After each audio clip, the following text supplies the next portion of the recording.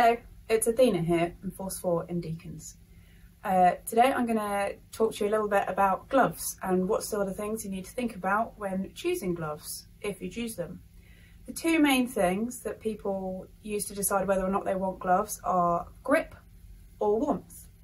Then the grip can be broken down into cruising and racing. Cruising for holding the heavy mooring lines, halyards and sheets. And then racing, you need slightly more technical grip in them because the lines are stronger and thinner and can be quite coarse because it gives them better grip and better strength for a slimmer line, which reduces weight. So those are those little considerations. Generally, when you wear gloves that are going to get wet, so for the racing and the cruising, you quite often have them where they have all fingers like this, but with your forefinger and thumb cut off, so you can still do rope work, tie knots, etc, etc. So they will often come with a Velcro to make them snug on the wrist. You make sure that they fit in your palm like this, and you can hold your hand. You want them to not be too loose at the ends. These are a good fit actually. They've got grip all across the palm and around there, because obviously when the rope goes there, you've got holding it. So there's those which have finger and thumb cut off. You can also get samples where they have no fingertips covered at all. It gives you greater range of movement. If you've got very long fingers, then the finger gloves can be a little restrictive. So then you can get more technical with the grips.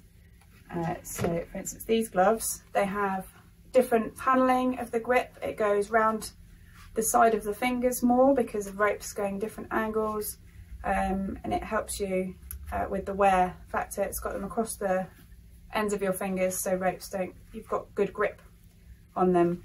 Most of those types of gloves will have thin paneling on the back of your hand, like this one, because you don't need anything there because the grip is all in your palms and your fingers. But those don't keep you warm. It's quite a hard line to merge, as the warmth and the grip. So quite often you would one or the other. But then when you want warm gloves, overnight when you're doing helming, not so much racing or rope work done at night, you kind of settle down on your just watches and helming, so you want to stay warm. So you might choose the helmsman glove. It's a much bigger glove. It's got waterproof layers, so you actually stay dry. It still has some grip in it, but you can see that their gloves are slightly articulated for holding onto the wheel. They have drawstring at the top to make sure you get that seal so water doesn't run down your wrists. These ones even have a bit of Velcro to adjust so that you get a good snug fit. And then lastly, you have these ones, which are a bit of a compromise between the two.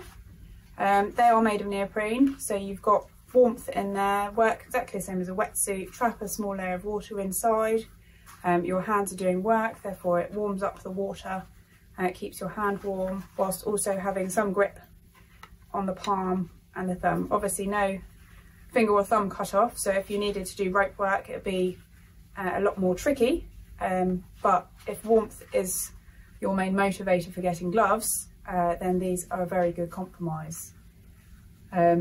Obviously budget will often come into it, but fit is the most important thing. You don't want to have loose bits on the ends of your fingers. You don't want bunching in the palm of your hand because that can cause blisters, and it also stops you gripping the rope very well, which you're gripping the rope for a reason. You don't want it to slip.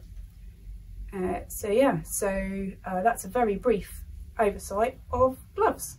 Thank you for watching. If you could hit like and subscribe, that would be brilliant. If there's anything else you want me to talk you through, mention in the comments. Thank you very much.